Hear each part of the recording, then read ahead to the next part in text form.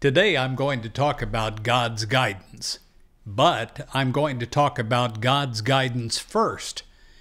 It's surprising, even when you've been on this spiritual path for a while, often you will seek God's guidance last, after you've tried everything in your human mind and it hasn't worked, and then you go to God. And when you go to God, you find a way that you hadn't even dreamed of that you follow, and it works.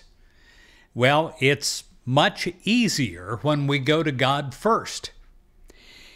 The indwelling Spirit of God in you illumines your mind, and you will be able to make wise choices.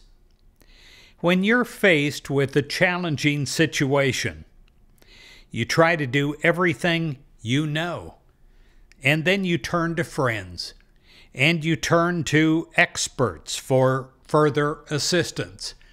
They all give you an opinion, sometimes for money, sometimes for a lot of money, and it often doesn't work.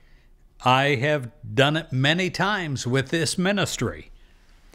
But a sure way to overcome challenges of every kind is to seek God's guidance first. And then you follow it. And by the way, God's guidance is free. God's guidance is accessible to you.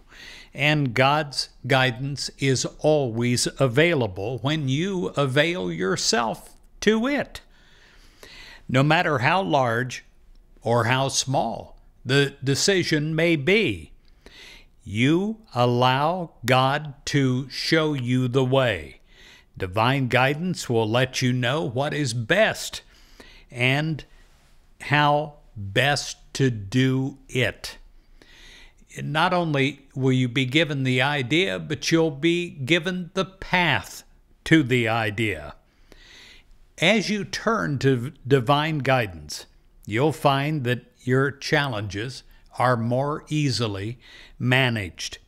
When you seek God's wisdom that is always with you, always within you, you will find that you're able to make wise decisions. You'll have the wisdom from above working in and through you. You'll be able to follow a divine plan. You'll be blessed. And because you're blessed, you'll bless your family and your friends, and your loved ones also. In your times of prayer and meditation, you will listen to the still small voice of inner wisdom.